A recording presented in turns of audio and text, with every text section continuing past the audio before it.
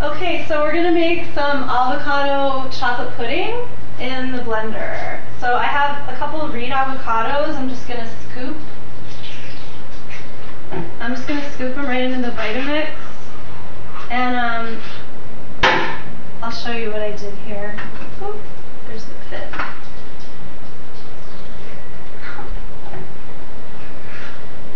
Actually, I don't know how much pudding we really want. Like, I feel like we might be okay with one avocado, because these are really huge. So I just cut them in half pretty much, and then I just scoop it out. And then we have, this is a local honey that I'm going to use to sweeten. And I'm just going to pour some honey in the blender.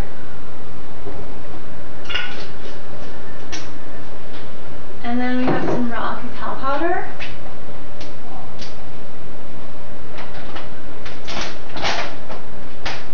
And I'm going to pour some in here.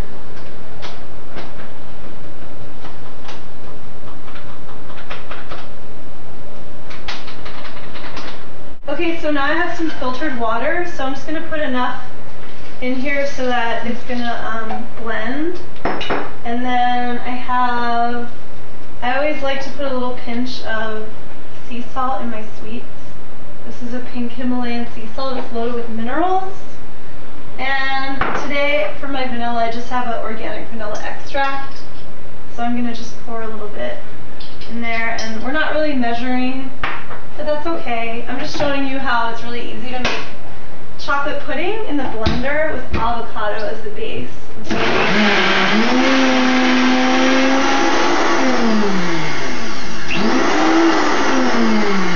And as you can see, this is really improvisational. So we're just gonna see like how it's going in here, and it looks like it's doing well, but I actually need to order another tamper from Vitamix because I don't have my tamper, but if I had one, I would be using it right now.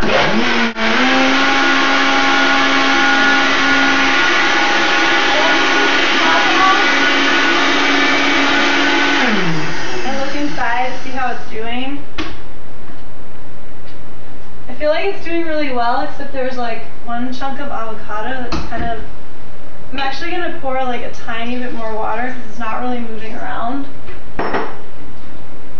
So basically I used one Reed avocado, one of these big ones, and then I used maybe like a half a cup of honey, and probably like a half cup of cacao powder, and then I probably used about 2 capfuls of vanilla extract and about maybe, I would just say like a pinch of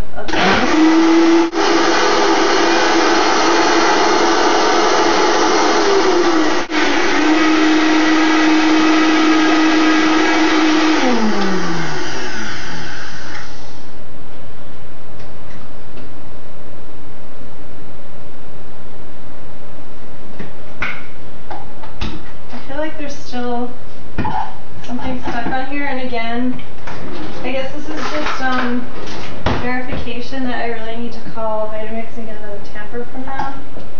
Because if I had one, I could just put the tamper in and move it around. But anyway, the avocado shell serves as a nice holder for the scraper.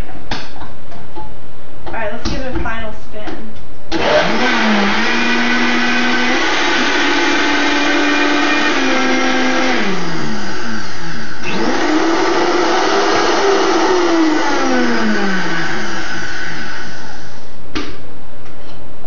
Okay, so we're gonna give this a little taste test here. I've got my pudding cup, and I need to get a spoon. I'm just gonna rinse this one off. But as you can see, the texture, it's like really pudding-like. It's pretty cool. So I'm just gonna give it a taste, and it's really good. I'm going to let my camera person taste them and see what she thinks.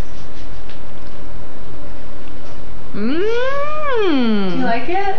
Yeah, that's really good. Do you think it needs anything more sweet?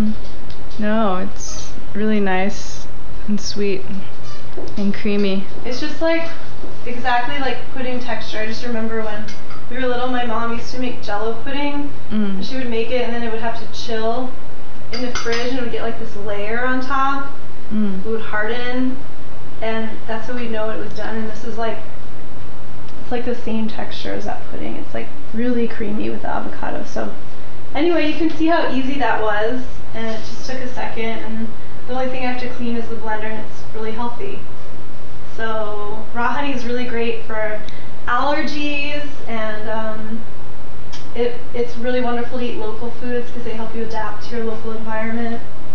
And the cacao is loaded with minerals, and the avocado has got all these wonderful healthy fats in it. Makes our skin and hair glow, and it's great for weight loss, the raw fat. So anyway, that's it. Yay!